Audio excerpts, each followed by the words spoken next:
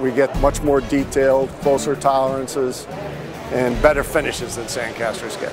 It's a ceramic mold we're starting with, and the first coat of ceramic that we put onto the part is very fine, detailed, picks up all the details in the wax that we coat. We've had instances of tools transferred to us because other foundries have been unable to do it.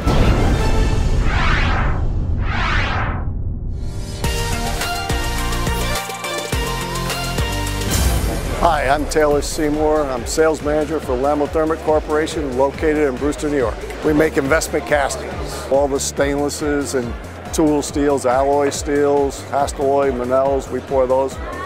But you can pour titanium and aluminum as well, the copper alloys. It eliminates a lot of machining that has to be done on a part. If you have a part like this, trying to machine that out of a solid piece of metal is going to be very, very costly. On this particular part, all that gets machined is this surface and the two faces. At our plant, we do all kinds of runs. We do from 1, 2, 5, 10, up to 10,000 parts a week. So it's a process that lends itself to both high volume and low volume. This is actually a prop for a one-man boat.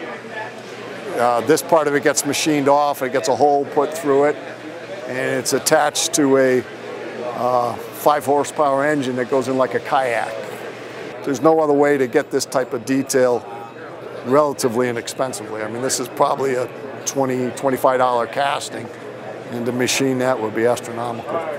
This is something that we did the machining in-house as well as the casting.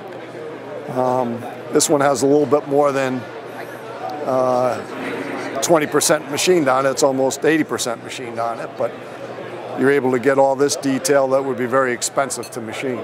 This is an assembly we did, but all the parts in it are 17.4 stainless steel. This piece is part of a platform for trains.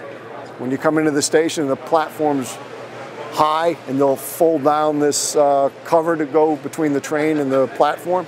This is part of that mechanism. We lost a lot of work to overseas. I don't lose very much anymore to overseas. I've actually gotten some work back from overseas in the last couple of years. It's generally quality and delivery. And they find out it's not as cheap as it looked on paper.